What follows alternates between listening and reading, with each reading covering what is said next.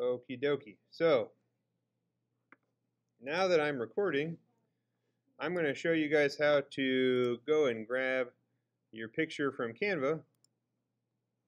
Right, so I'm going to go to Canva and I'm going to open up my brand project, which I probably need to give a nicer title to. Brand project poster.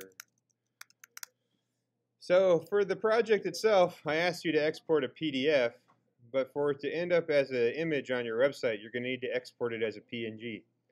To do that, you're going to have to go click on Share here, then go to Download, and make sure PNG is selected. The default size should be correct, and you can just go ahead and press Download. When that's done, you'll have a file that you can upload and put on your site.